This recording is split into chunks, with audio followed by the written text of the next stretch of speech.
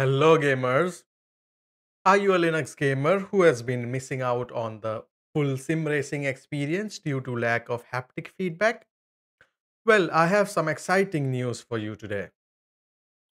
Let me introduce you to Monocoque, the open source software that will change your sim racing experience on Linux. Monocoque is a great alternative to Simhub, bringing you all the haptic feedback you have been missing out on.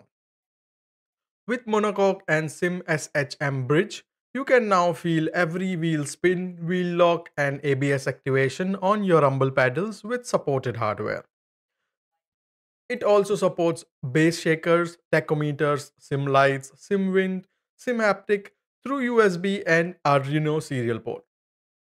I have followed AM Studio's DIY rumble pedal video and assembled a DIY rumble pedals using Arduino Uno motor shield and Xbox controllers vibration motors. You can see here I have one rumble pedal attached to accelerator pedal and one to brake pedal.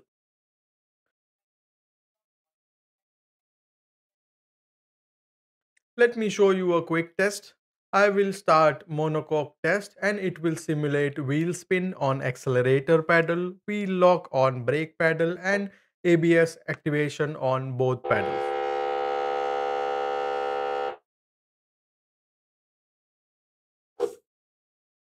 If you like this project, then you can follow it on GitHub and also join the growing community of Linux sim racers on Metrics, where we talk all about sim racing on Linux.